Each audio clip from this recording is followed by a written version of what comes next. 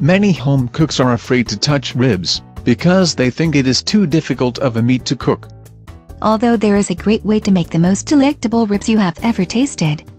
There is the best way to cook ribs. First you will need these few ingredients. Fresh baby back ribs. Your favorite bottle of barbecue sauce. Olive oil.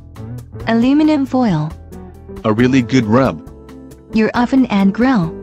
First thing you will need to is to clean the ribs off, making sure to remove the membrane that is typically found on the underside of the rack.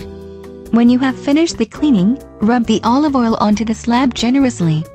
For the next 30 minutes sit back, get on Facebook, and let the olive oil break down the enzymes in the pork.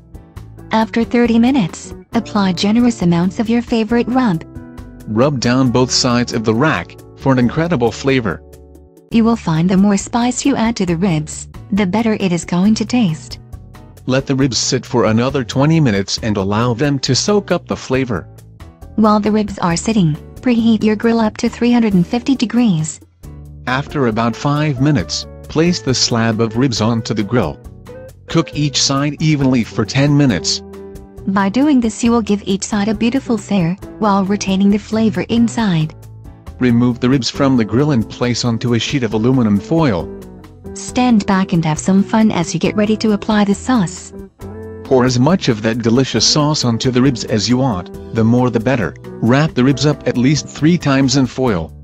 After all that hard work, preheat the oven to 200 degrees and cook those baby back ribs for 4 hours.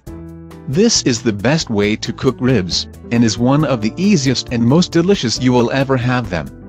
The meat will literally just fall off the bone, making a perfect, if not messy dinner.